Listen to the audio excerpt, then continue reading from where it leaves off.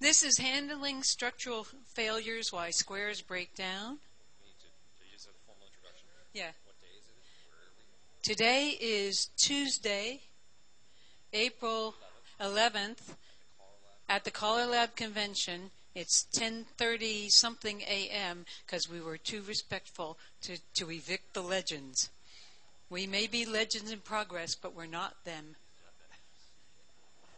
Good morning. My name is Eric Henerlau, and my colleague today is Betsy Gotta. We thank you all for attending. Today's session is called Handling Structural Failures, Why Squares Break Down. And before we start, is there any part of the back door that can be closed or mitigated or...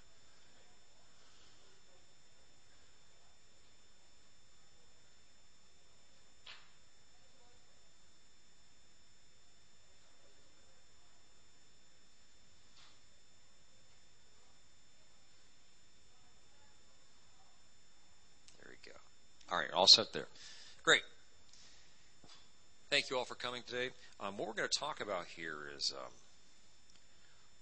what we're going to talk about from a couple of different angles.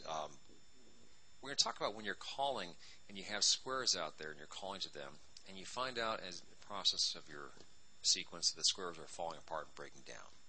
And so the question becomes, what causes that to happen and what can you do about it? So we're going to talk a little bit about that. And typically, I want to start with the presumption that when we call, we want dancers to be successful. That when we call something, we actually want dancers to do that call and be successful and get through it. And I believe that's the case in 99% of the cases. And only rarely do we actually want to kill the dancers. I hope not all the time. But so what we want to do is we want to call in a way that dancers actually are successful. They get through the sequence, and when they don't get through the sequence, the question is what happened. What happened to the dancers? What happened to us in the calling? And what's our whole step in this?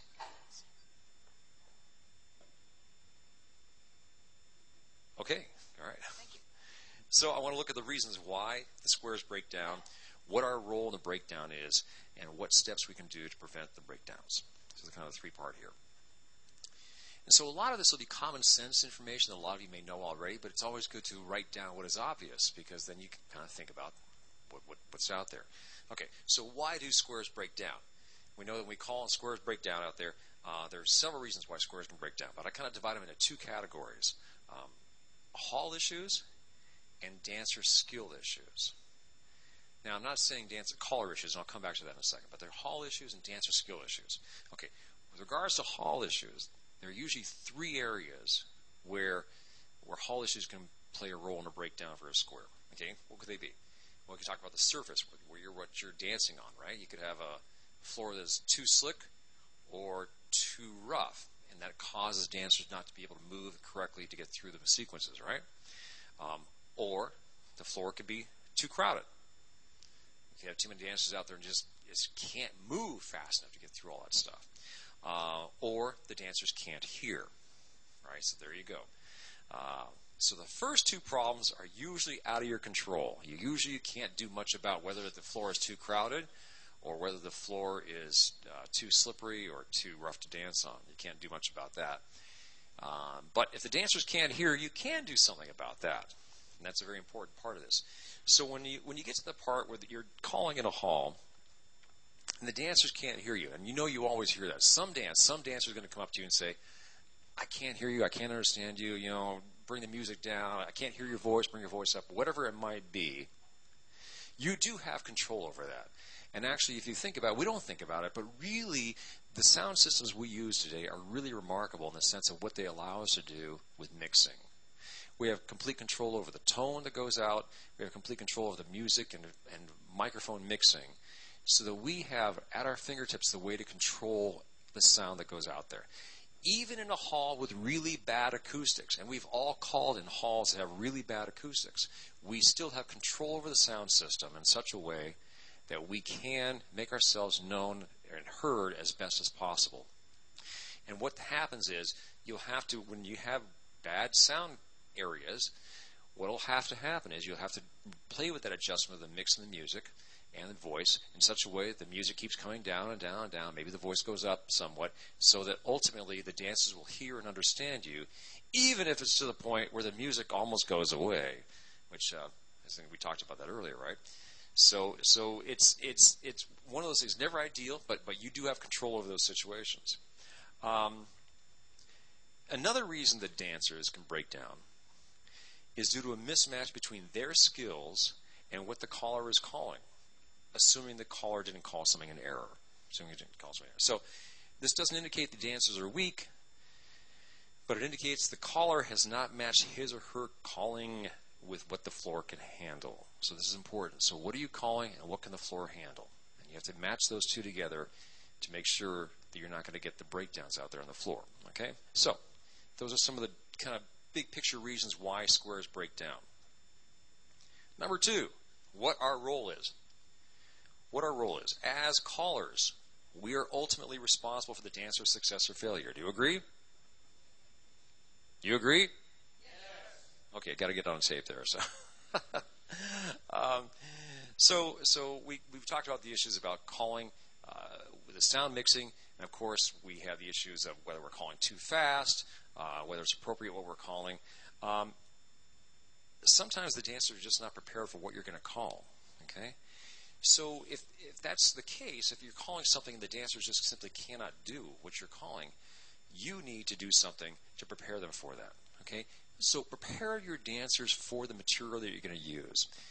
What I mean by that is this. Some people know me that when I call a little bit unusual things, and I know that dancers off the top may not be able to do them. So I might want to prepare them a little bit for what I'm going to call. I'll call something, a certain sequence, whatever it might be, but I'll tell the dancers oftentimes, this is what I'm going to call. I'm going to call it like this. I want you to do it, and here's how it's going to look. So prepare the dancers for that. And if you prepare them for that and you let them know, whether it's a walkthrough or just simply calling and giving them some clue ahead of time, you're giving them a chance of success for that rather than calling out of the blue. I give an example here in this handout here. When we have a squared set, there's many ways to start out from a squared set, right? Most common, head square through 4 hands, okay? We've done that 10 million times. So we think of other ways of doing things. Heads right and left through, heads star through, heads flutter wheel, whatever it might be, right?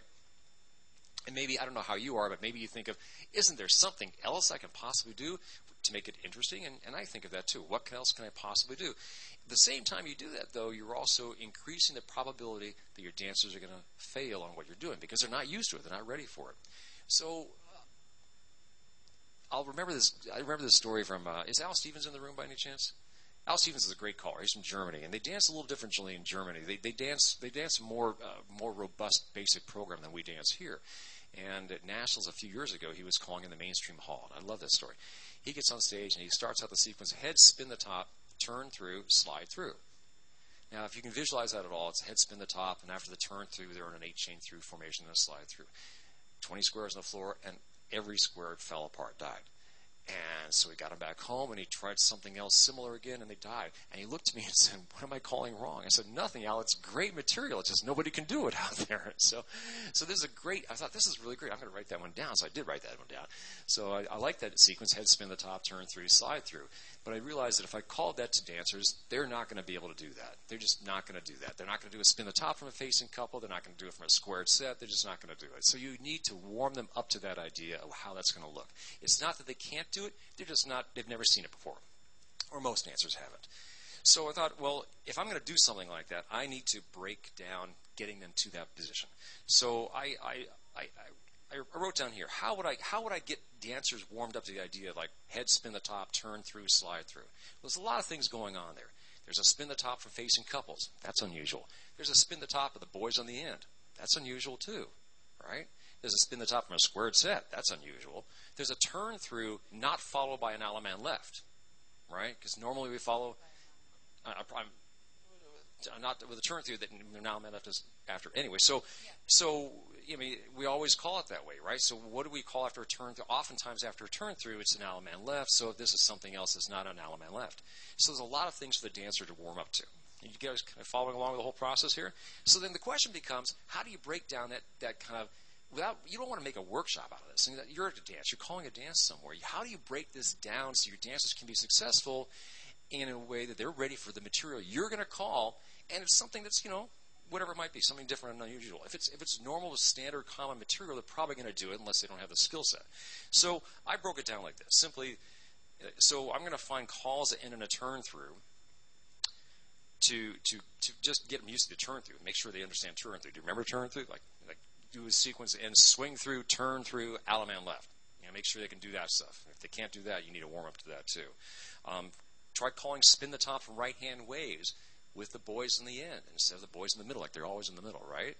So try to put them on the end a few times and get them used to that idea where the girls have to move up and the boys turn 3/4 in the middle. That'll take a little while getting used to that. Call it from a tidal wave with the boys on each end. Call it from an 8-chain through.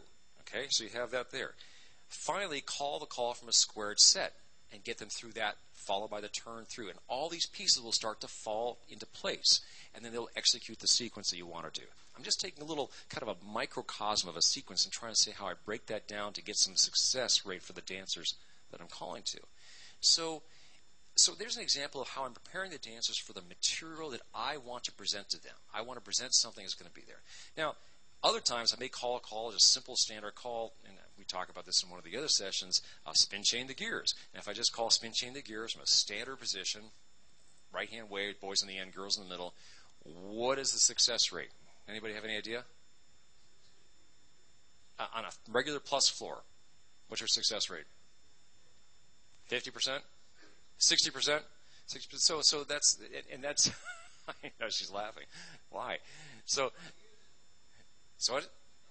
No one uses it. Okay. So there's an example of a call. They say, well, let's say you want to use spin chain the gear. It should be a normal call to use, right? Because it's on the program. You would have to actually prepare the dancers for that. You might call it once, see what the success rate is, and then you might have to cue them through a few more times. And then hopefully they'll remember how to do the call, and you'll continue using it. If they don't, then if they can't do the call after that, then it goes right back to the dancer skill issues. Do the dancers have the skill sets needed to attend this dance plus or mainstream or whatever level it might be, right? So you need to look at those things. And if you can prepare the dancers for the material that you're doing at the program that you're calling, then you're setting them up for success. If you cannot, if you can't prepare them for your material, then you're going to have breakdowns in the square, and the people are going to look at you like you're crazy, and someone will get upset, and you don't understand why, because you're calling really great stuff and nobody can do it, right? All right, so that's one aspect of looking at this thing, preparing the dancers. Second, this one's more specific. Move the dancers if you need to. And I do this with my classes that I have that I teach. Let's say you've got some brand new people in the group that week or whatever they might be, and you've got some angels and others in the club, and they're in a square. How would you rearrange things to be more successful? I'm not going to put all my beginners in one square if I've got a lot of angels in the club too. I'm going to kind of try to mix them around. If they gather in one area, I'm going to try to spread them across if I can, okay? I mean, we all do that. Do you all do that? You move your beginners around if you need to do that? Okay. Second, always move your class or new or weak dancers to the front of the hall. So if you talk to them on the break, first of all, talk to people. Make sure you go out and talk to people, especially the ones that really need to be connected, like the newer dancers, the weaker dancers, the beginners, whatever it might be. Talk to them so they feel at least somewhat happy about being there because maybe they're struggling, and then encourage them to dance in the front. Dance in front of you. If they're up there in front of you, two things are going to happen. One, they're going to be more tuned in, more sharp than like right there on whatever they could do is square dancing. And the second thing is you're going to be watching them. You're going to see them. You're going to see what they're going to do. You're going to see where their strengths and their weaknesses are, and more likely your calling is going to adapt to what they can and cannot do so you can help them. If they're in the back of the hall hiding out, because they all hide out in the back, right?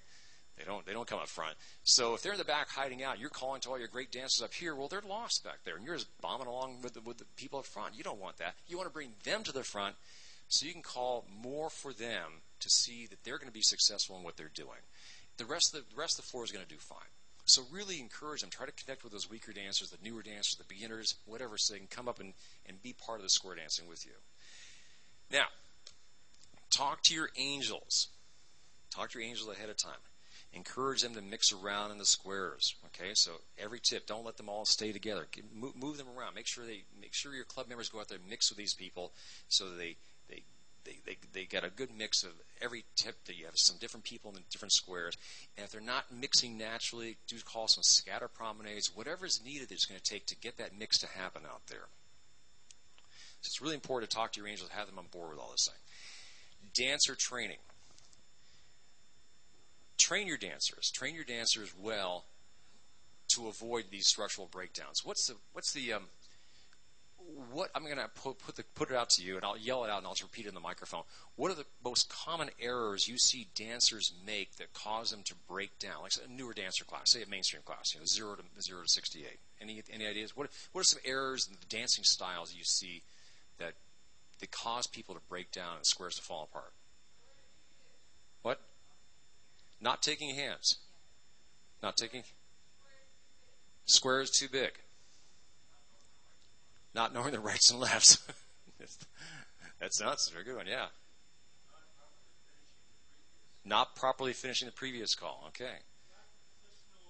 Lack of positional awareness. Those are all good things. And so these are things you've got to teach your dancers.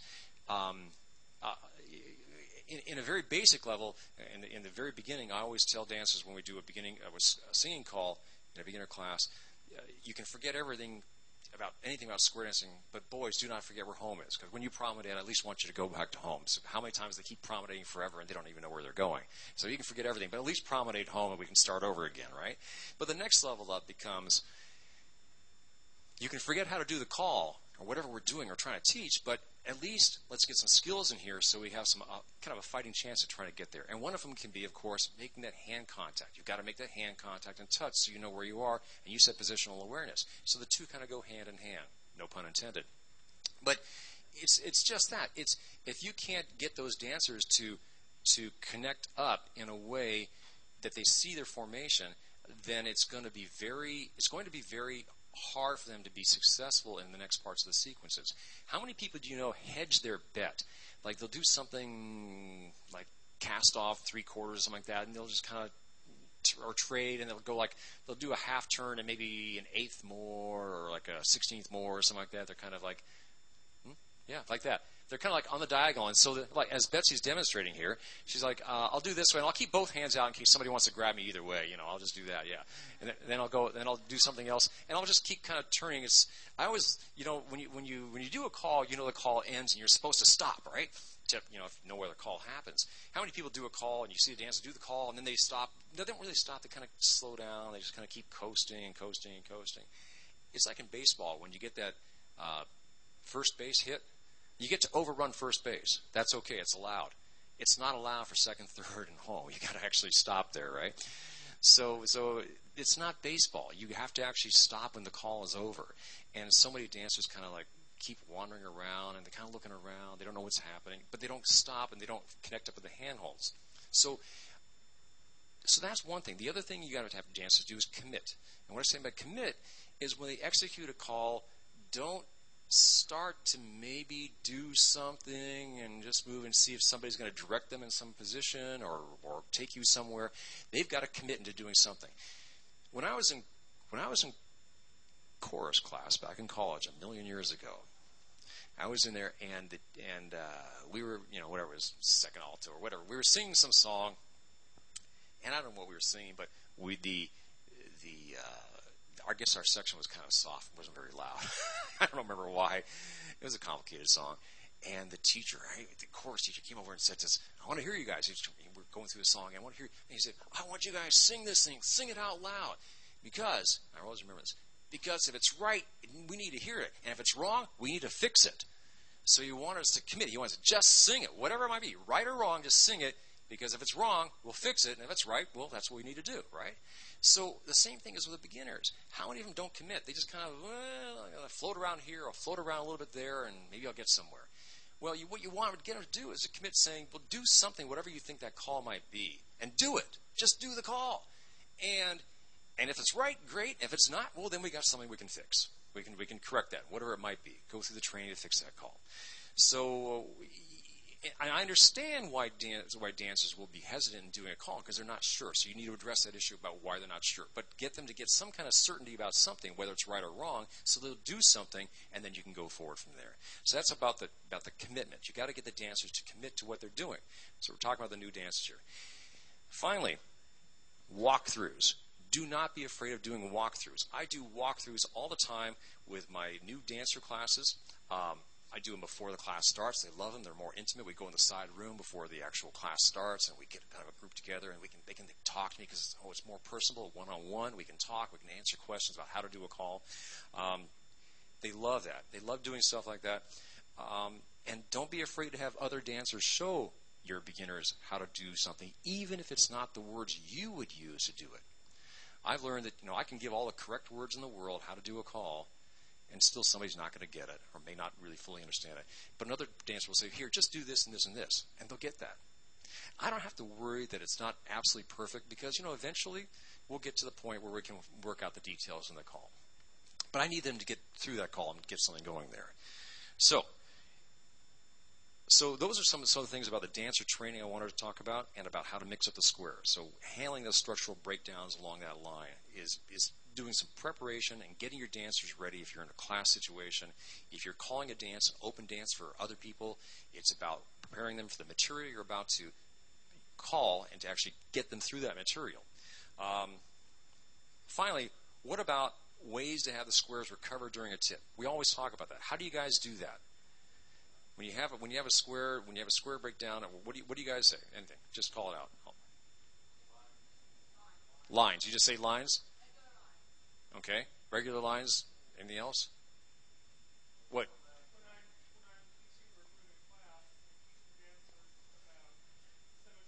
You teach the dancers about symmetry in a class? Checkpoint. So when you're teaching a class, you talk about your opposite and who they are and the symmetry in that. Okay? Okay, hang on. CALLERLAB has recommended broken square recovery. I'm going to bring the microphone over here. Orrin Gaskill, Bellingham, Washington. CALLERLAB has a recommended broken square recovery, and I teach that in the class. And I got to tell you that my dancers really appreciate that because not every club does that. You want to tell us how it works? Yeah. Okay, the process is everybody gets home, head couples slide to the right, make lines with the sides. That's exactly right. Slide right to a line. Anybody ever heard that term? So I think actually Lee Cobbin uses it in one of his calls. Head slide right to a line. Get them into a zero line fast. So that's a quick way to do things. So you have two options. One is get them into those lines like that as quickly as possible and train your dancers to do that. Or make your sequences short. If your squares start apart, it's time to end the sequence. Find an element left and get back home. You can start over again with something else and go back to the part that happened. Yeah. One long time ago, I had just taught a class at our club, and I didn't teach them to make lines. So we had about, graduation dance, we had about 6-7 squares on the floor, and of course all the newbies were clustered not quite in the back, but towards the middle in one square, or a lot of them, and that square was fumbling.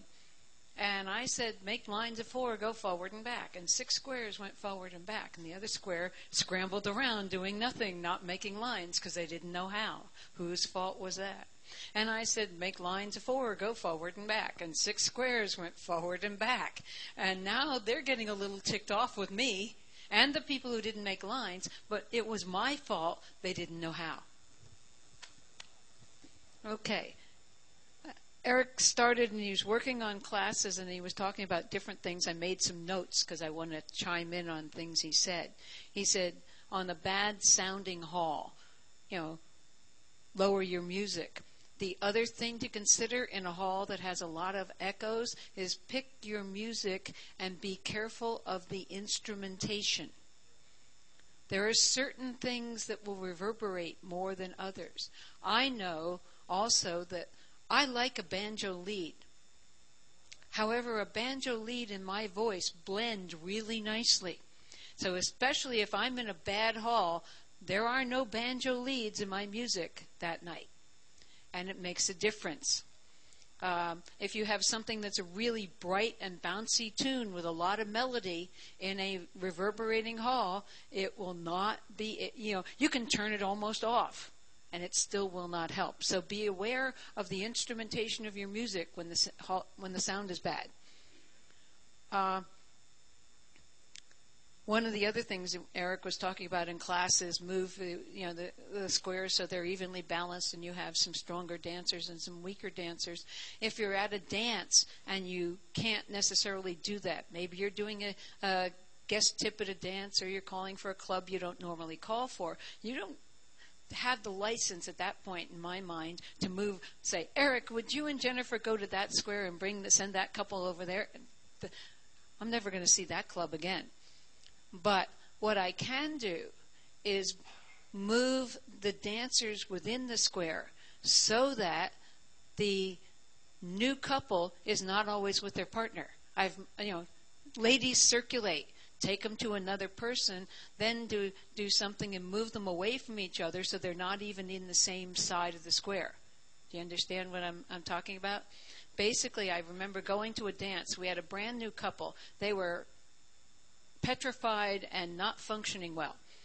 And the caller kept doing things with all them and another weaker couple all in the same ocean wave. So the one side of the square was great. The other side of the square was in total disarray. To my mind, all that caller had to do was say, from the parallel waves, the boys circulate and the girls circulate. You've moved two of the stronger dancers into the weak wave, and then everything was more equal instead of keeping the partners together. So be aware of that. You can maneuver the dancers to strengthen the individual square. Sure. If you have the opportunity to, like you said, you can't do this for an open dance, but for your own classes or workshops, if you have an opportunity to arrange couples that you know are weak and strong in a square, how do you arrange them? Do you know? You always put them opposite each other. Never put them next to each other, right? Do you all understand what I'm saying? If you have a pair of weak couples or new dancer couples or whatever, never put them next to each other, because statistically they will be interacting with each other a whole lot more than they will be with their opposite. You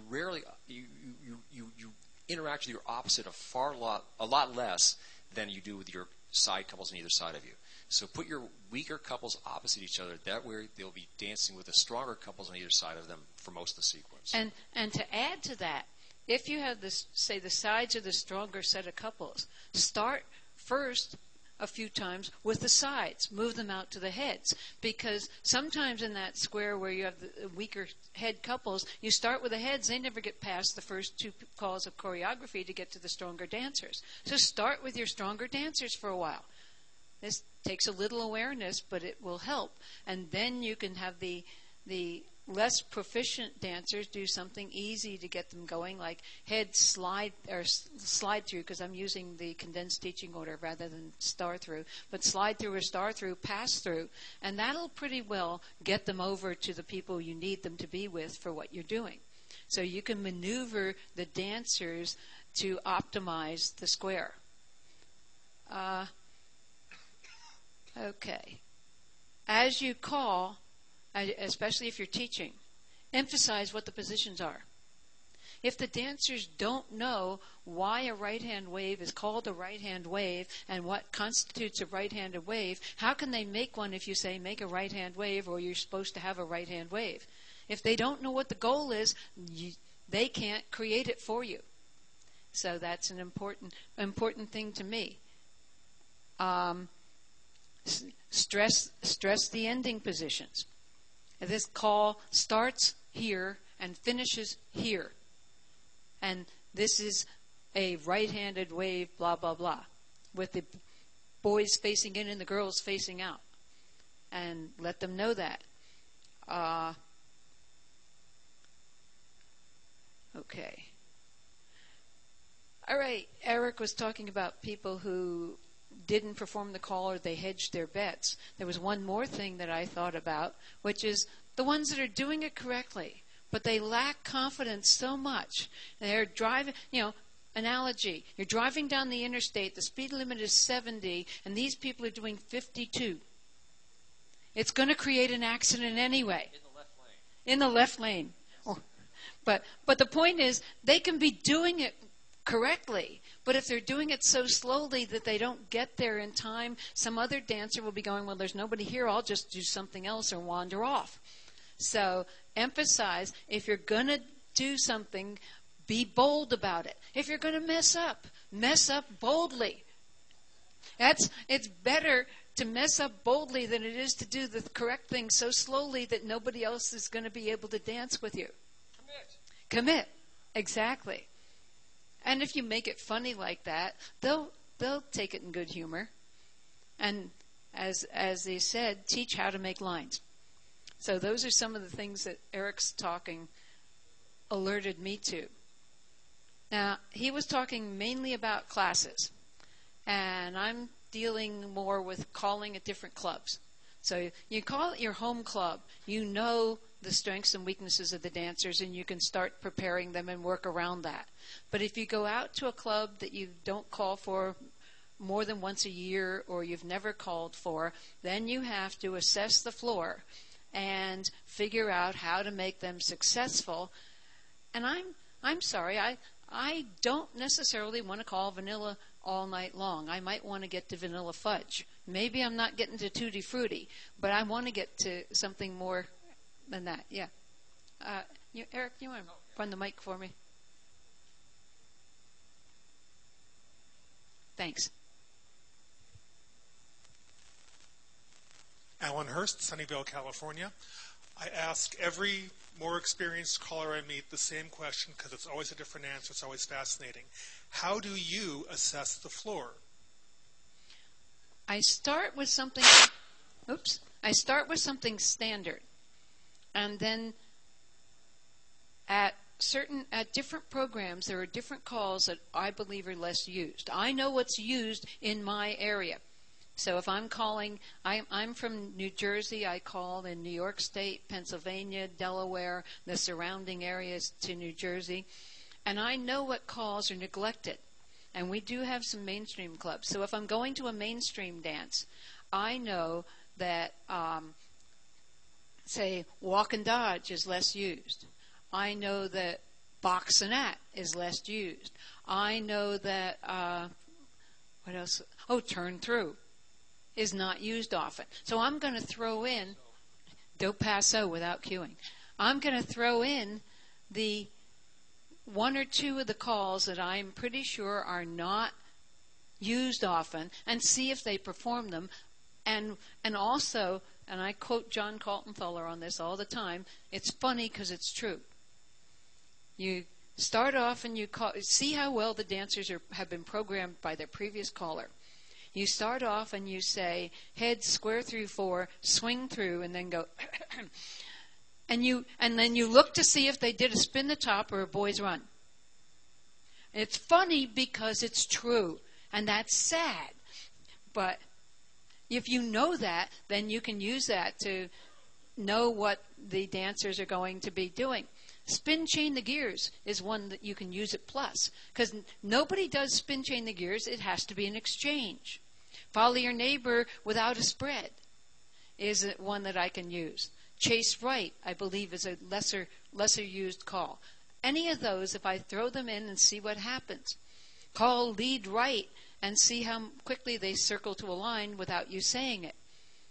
And call something else after lead right. I took down a floor recently. I wasn't intending to. But I just had the idea of reviving directionally the call circle to a two-faced line, which was, it's a wonderful call. And I don't need it. Say it right. Say it like you said it. Circle to a two-faced line. And I don't need to call it anymore.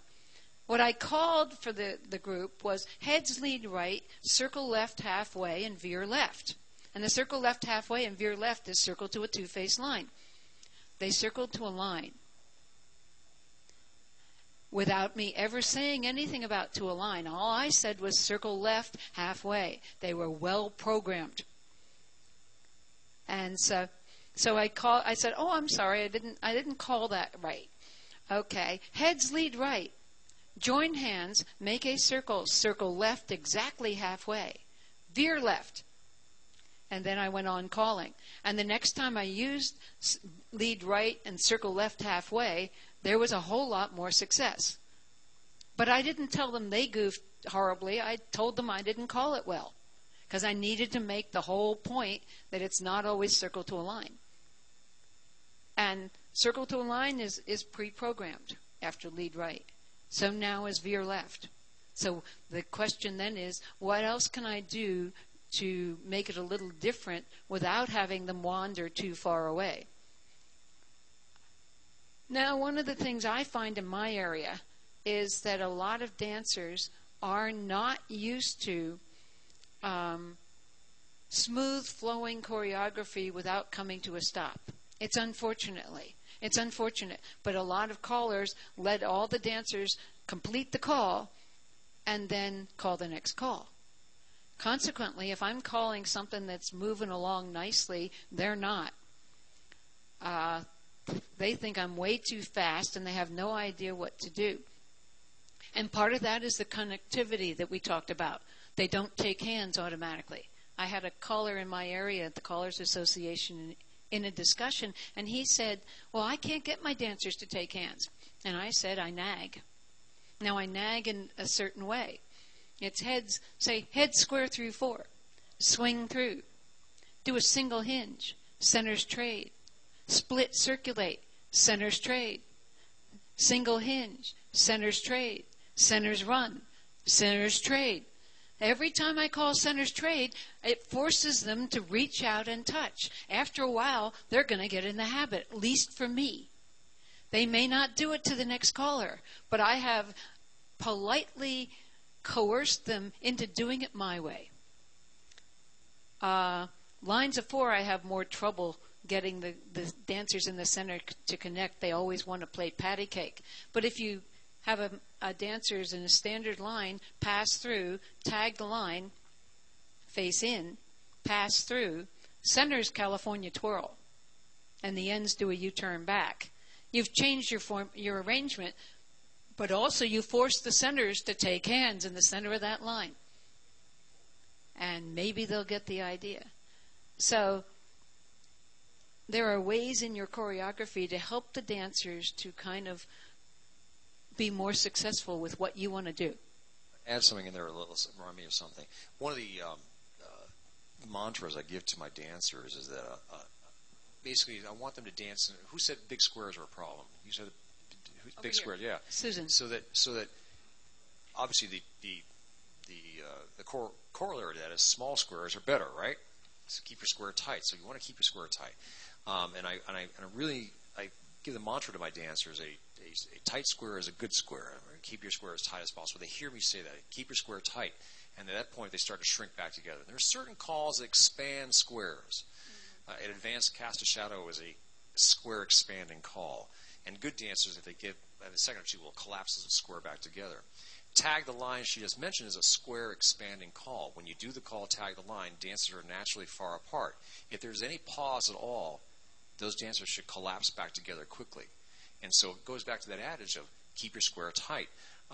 So it goes back to the training issue and what she's kind of saying there. She's breaking up the pattern, but she's also making sure the squares are tight. You want to keep the squares tight, make the handhold, make the connection. We're holding hands. So that we're ready for anything. Betsy, I'm ready for anything. We can do it. All okay. Right? The other thing you can do with that is when you're teaching. When I'm teaching, I talk to the students about square breathing, which is what Eric's talking about. Keep the square tight. We all breathe. The lungs expand and then they contract. If the lungs continue to expand to a certain extent, you're going to be very uncomfortable and possibly pass out or something. And if you contract them, stay up. But it makes a point to the dancers, and I say, now at Mainstreamer Plus, if you have called from a corner box, swing through, spin the top, You've expanded your square in one direction, 8 people long. It's only 1 person wide. If you call a hinge, there will be a space between each and every mini wave that has to be contracted to actually make the column exist. And you point that out to the dancers so that they understand, I got to move closer. Okay. So it's you can also help train for that. So you're going to clubs in your area or even out of your area, but it's better in your area. You need to be aware of the standard uses for most calls, how to create variations that will help enable the dancers to succeed. If you're going to start with what Eric quoted about Al with the head spin the top, we know that the spin the top starts with the boys in the center and the girls on the end so the boys can move up, blah, blah, blah. That's standard. How would you vary that so that you don't panic them? I would set them up in boy, boy, girl, girl waves. Because you call the spin the top, you have half of the dancers are in the familiar positions, half of them are not, and you can say, and now we have the boys together and the girls together again, because you get back to the same person on spin the top. So I have a known ending, I can help cue the ending, and I've moved 4 of the dancers, 2 in each wave, out of their comfort zone. But I've given them a supporting group, the 4 that have the standard setup, to help them create what I need. So whenever I'm varying the arrangement for a call, I move only 4 dancers out of their comfort zone in the arrangement until I can move to everybody starting to spin the top from the totally different arrangement. So she's got a good point there. Two things I want to say. One, unrelated. I was wrong. It was not Al Stevens. It was Walt Burr. Walt Burr is a great caller. Yes. He came from Germany doing this. It was not Al Stevens. But second, here's a good example. Recycle. How do we do recycle? How do we do recycle? Parallel right-handed waves with the boys on the end and the girls in the middle. Boys, what do the boys just turn the girls around and do a wheel and deal, right? That's how the call is done, right? No. Well, that's how they dance it. Haven't you seen that video on YouTube? Never mind. So no. So I'm joking, of course.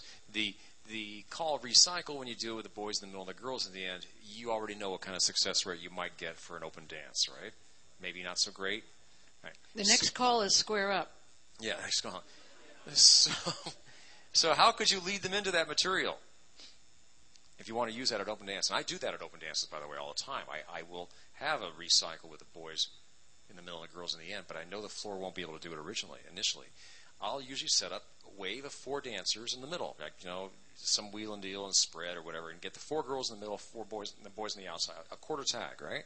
Girls swing through. Girls recycle. 2 girls will have no problem at all, and 2 girls might be confused. But usually the girls that have no problem at all will guide the other 2 girls unless they're stronger. And they'll go through that a few times. And then we'll have the boys do that. So now I got the boys doing the same thing, and they're going to do it a few times into. They're going to, at first, you can look at their faces. This is really strange. I've never done this before, but they'll kind of go with it because they kind of have to. But they'll get used to it after a while. So as she's saying, we have 2 people that know what they're doing, and 2 people that it's new for them, and eventually they're going to get used to the flow. And that's a good way, if you're workshopping it, that's a great way to workshop it also. But if I were going to workshop recycle with out of standard positions, I would probably do a lot of work on the ends cross fold before I did anything with recycle. Because part of the problem is the end dancers don't know how far they go if they've never done it before. So if you teach them how far they go, you allow them to map quest the ending position, and so they kind of have the route from going on the map quest. And I've used that analogy, and it makes everybody chuckle a little so they know what's going on. Well, if you can make it fun in some way, you get them relaxed. Relaxed dancers will dance better. If you can make them enjoy it, you can possibly politely impose your will upon them, and they will still succeed. We callers need to know, quick hints about the ending position. All 4 girls are in the center, starting double pass through, 4 girls are in the center. Now, before I say that, if I have a girl who has wandered and somewhere is on the outside, what my goal is I'll have the center 4 pass through and turn around and put the lone boy that's in the center near the girl that's on the outside. I'll put them on the same side of the square. Can they just fix it then? Yes, and then I'll say, oh, I'd really like to see 4 girls in the middle, and since they're really close, they can make the adjustment. And I have helped them to fix whatever happened. Because I can be aware of that. And I haven't messed up any other square because they already had 4 girls in the middle, and it didn't matter to them if they did a pass through and a U-turn back in the center. I just made sure I made the adjustment and the fix quick. Okay, so helper words is what I'm going to. I'll give ending positions, hints, whatever, to try and help them achieve it. And if they fix it, I'll go, there's extra credit for making recoveries. Recoveries count extra credit. Yeah. Wean callers need to be aware of how helper words can mislead the dancers into thinking wrongly about the call.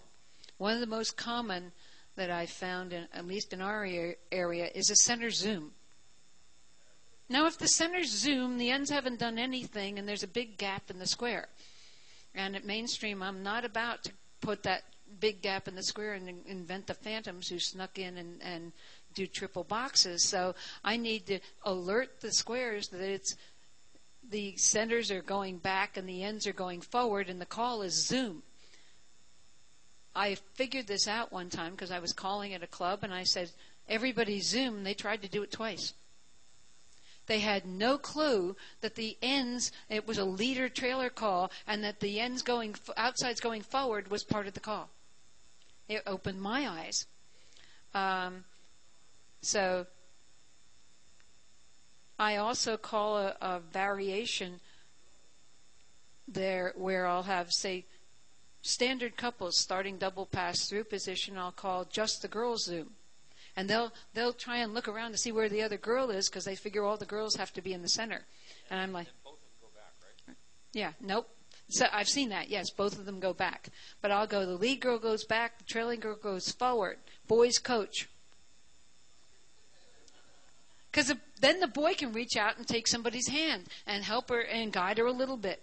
And the trailing girl who wants to go back, say, please don't leave the square. Please come back. So that's a place to vary zoom. Eric already said it. Keep the sequences short. Oh, I know the other misleading thing that we use for ad infinitum, and that's take a peek. And I truly believe now that on most floors I can call take a peek and never actually say the name of the call, and they'll do the trade the wave. But if I call trade the wave without saying take a peek, they don't do it. So I stopped about 4 or 5 years ago. I stopped saying take a peek because I want the dancers to know the name of the call, which is trade the wave. So I'll make a joke out of it if I can and say trade the wave, peek if you want. But we're adding take a peek as a new call on the plus list. So look for that coming up next month. Uh-huh. And what's the action going to be? Yeah, I see a couple hands. Can you run a mic for me? You're younger.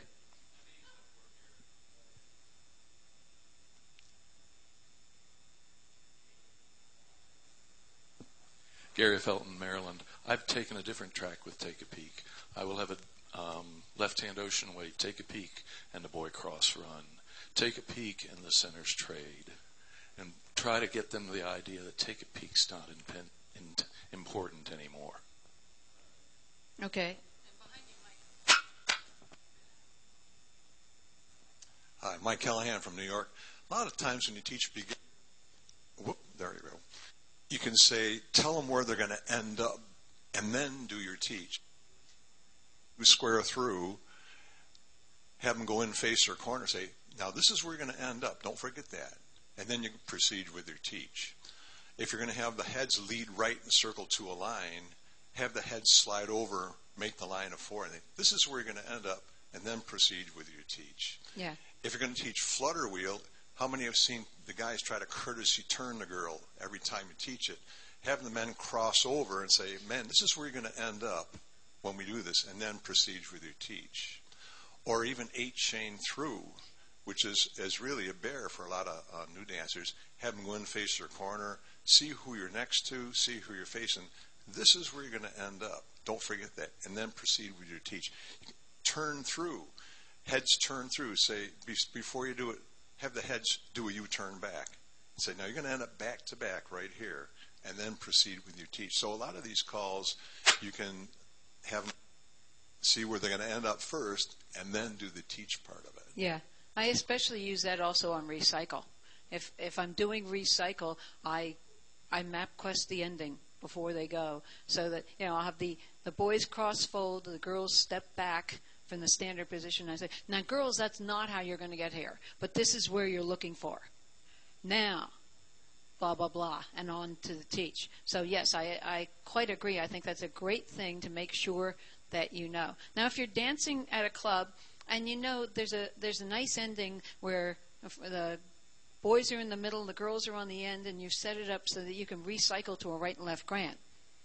That's a great ending if the dancers can recycle from that wave. But that's not standard, so you're going to get a lot of failure. Why do you want to do something that creates failure? I personally call, more often than not, the girls cross fold, shake hands in a right and left grand. Alan, did you want to make a comment? Alan Hurst, Sunnyvale, California. I call for a lot of gay clubs which dance APD and DBD. And a cue I learned from before when you have girls on the end for a recycle is, be assertive, girls. Yes, I actually tell them they need to be politely assertive. Because some people could be more assertive than others. Now, I want to talk also about singing calls. Singing calls, are, to my mind, are very important. When I'm teaching lessons, I use singing calls throughout the night. When I do dances, I do in Mainstream and Plus, I'm going to use singing calls. Back in the 60s, we all walked through the figure of the singing call before we danced it. No matter what. It was standard operating procedure that we did this figure of the singing call back in the 60s. So these days, I don't do that, but I will use the pattern within my pattern. I choose to theme around a couple of calls on different tips. So I want to use a singing call that uses the calls I've themed. Now, if my theme call, I decided in advance, is spin chain the gears, and they don't do it in the pattern, I'm changing the theme for the singing call. But otherwise, I will dance the theme calls in the pattern, and then at least once or twice I'll throw in the actual singing call figure and then get them back out to an Alaman left or a Grand right and left before I call it in the singing call. They won't actually recognize it, but they'll be more comfortable. So if I can set them up to be comfortable, because singing calls are hard. If you do a properly timed singing call, and you have dancers that are uncertain or newer, they're going to fail because they have a couple of extra beat reaction times for different figures that will make the properly timed singing call figure all of a sudden, instead of being 64 beats, it'll turn out to be 68 or 70 beats, and they're now behind. The rest of the squares are fine. Another way to do that is to throw in something in your choreography that is a 0 at the end, so you can eliminate that the first time through the singing call. And then when they so you look around and the whole floor is now ahead of you, you add the 0 back in. Beware, though, if you're teaching, make sure that the 0 is something they've already had. I've heard the story. I think it might have been John Kaltenfeller again, but he was doing something and he needed to add some more calls, and he thought he was going to touch a quarter and scoot back. They hadn't had scoot back. So all of a sudden he got touch a quarter, everybody fold and swing, which is a big surprise, and everybody looks at you funny, and it can be great to use. But he had to figure out what to do. Another way to do that if they don't know scoot back is touch a quarter, centers trade twice. They may throw things, but you haven't caused them to fail. But you have to use your brain quickly. I just did a dance in February up in northern New York State, and they had just graduated 24 dancers in their mainstream. And they told me, all our dancers are coming tonight. And the first singing call I did, the choreography was probably as boring as you can make it. The music was snappy, and the dancers succeeded, and that's all they needed.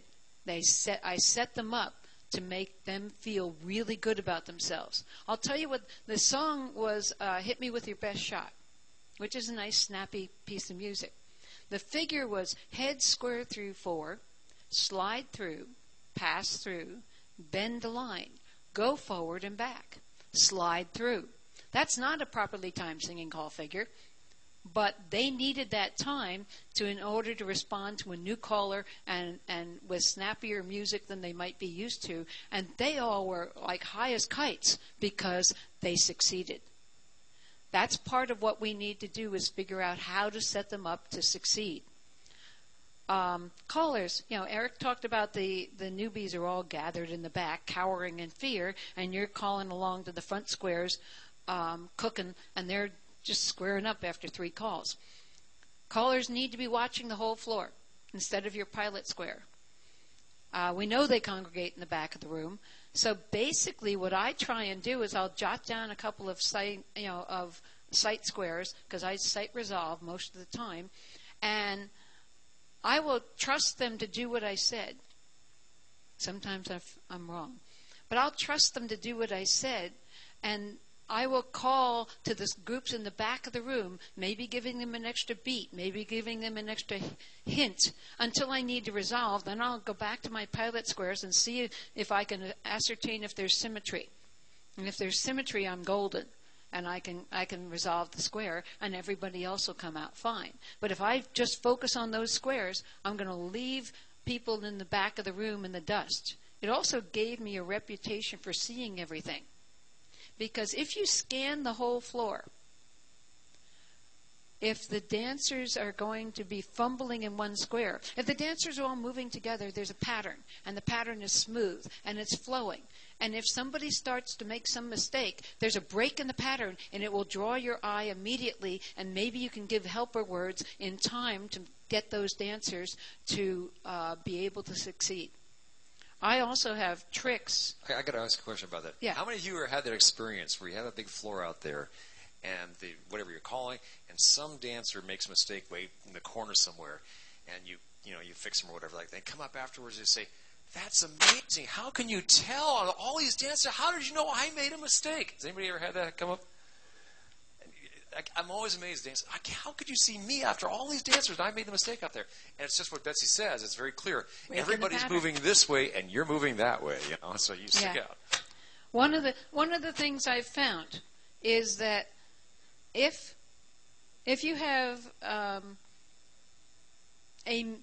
arrangement which is non-symmetrical that you did not create intentionally. If you're lucky, say one wave, you have parallel right-handed waves. One wave has all the boys facing out and the girls facing in. No, one wave is the girls in the center and boys on the end. The other one is boy, girl. If you can call the centers trade and one gender or another you turn back, you have normalized the arrangement. Now, at that point, you have you have a line of 4 facing in or out in one line and a 2-face line in the other. And the call bend the line is wonderful. So I've developed ways that sometimes I can fix the squares without messing up anybody else. That's something for you to practice on your own, because I don't think I can teach it in the time we have left. We're probably we're getting close to the end, if not at the end. Does anyone have any questions before we wrap this up and give the handouts? I see Steve in the back. Steve, you have a question. What?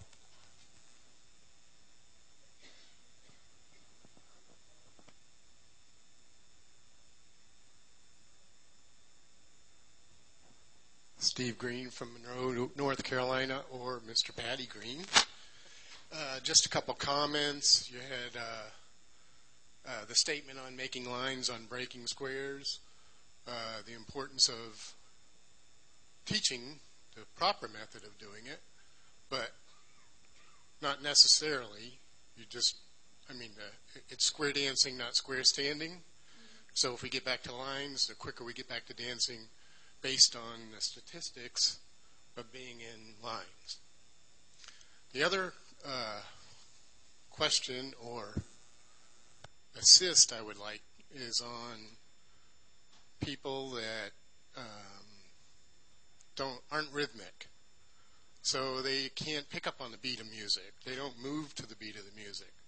What do you do with that?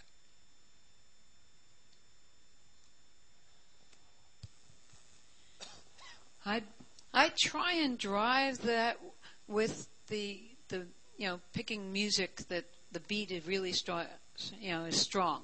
If they aren't rhythmic, to be honest, I can't necessarily fix it. I'm not going to lecture, and I'm going to look at another square. Way back when when Roy, my husband Roy, came into our club, which was a college age group at that point. He came in because his girlfriend, then fiance, wanted him to square dance. He hated it.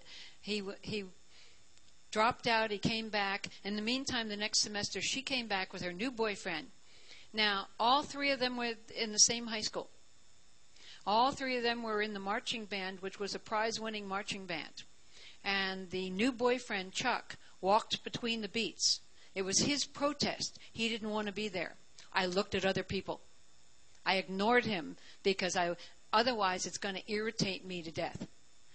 And if somebody doesn't have rhythm, but they're walking, I'm just not going to fix it. I'm going to try and not let it bother me.